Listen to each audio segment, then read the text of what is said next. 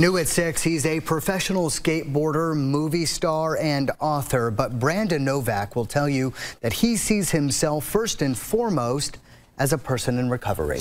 And right now he is sharing his story of addiction with a crowd at Blue Mountain Union High School in Wells River. Adam Sullivan caught up with him before that event. I was a 20-year IV and heroin cocaine user.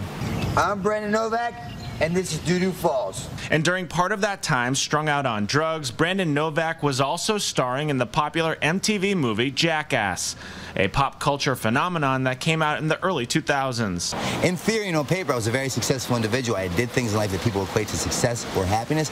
In reality, I was a 35-year-old homeless heroin addict. Novak, who is also a former professional skateboarder, remembers his last day high very well. He says it was one of several times he hit rock bottom. I was stranded at BWI Airport.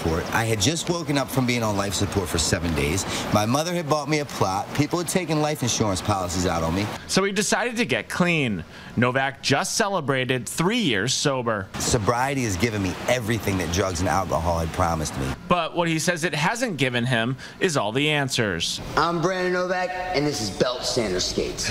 The MTV movie he starred in is all about taking things to the extreme and inflicting a lot of pain on the main characters. A bit ironic since Novak says nowadays he tackles his addiction through harm reduction. So just do something, and if something doesn't work, then we learn from that something and try something else. And now he's helping others, most recently on a quick tour through Vermont, literally putting himself out there for people in need. He insisted that we share his personal cell number. And that phone number is 610-635-9092.